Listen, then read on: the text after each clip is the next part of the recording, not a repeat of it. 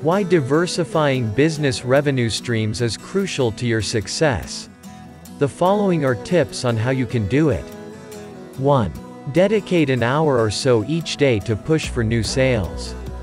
No matter how well things might seem to be going, you can't afford to be complacent. Set aside some time every day to capturing and chasing leads, even if it's just 1 hour. You'll be surprised by how much you can achieve in that time. However, if your resources allow for it, we highly recommend having a dedicated role in the team designed solely for securing new business, so that you're looking for new sales at all times. 2. Identify your strategic assets to discover new opportunities.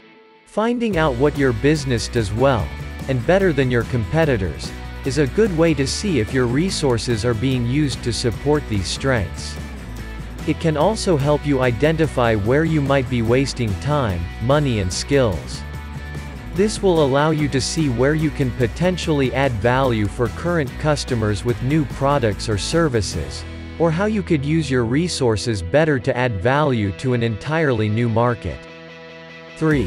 Make sure you carve up your resources so that one revenue stream doesn't take up the entirety of your focus. As with my sales tip, I recommend starting out as you mean to go on by setting aside the right amount of time for what needs to be done. This means allocating the appropriate time and resources for each revenue stream and managing accordingly.